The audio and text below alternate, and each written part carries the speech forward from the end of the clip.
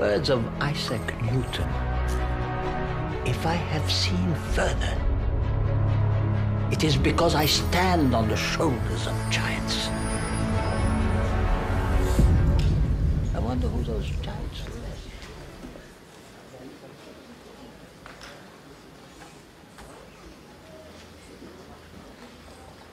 I came from the land of silk and cotton.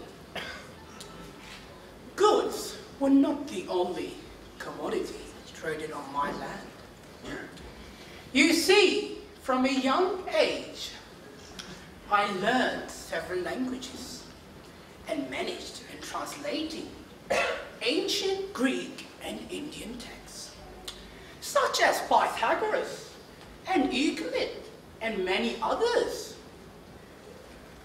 From the great Indian book on maths, The Opening of the Universe, I adopted the idea of zero as a number. This opened up a whole new world of mathematical possibilities and complexities. The terms algebra and algorithm, although familiar to most of us, how many have heard of their originator? That's why they call me the father of algebra. Let me introduce myself.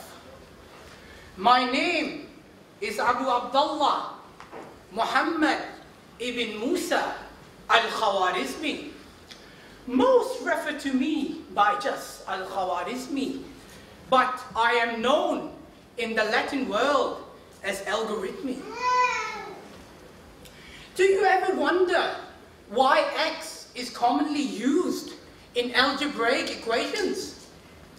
It is because I, in my book, Kitab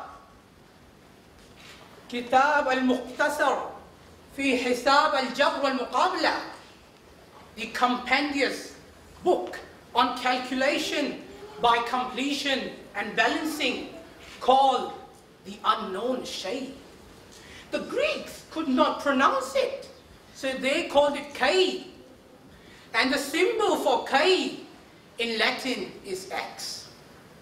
But what do I do? What is my profession?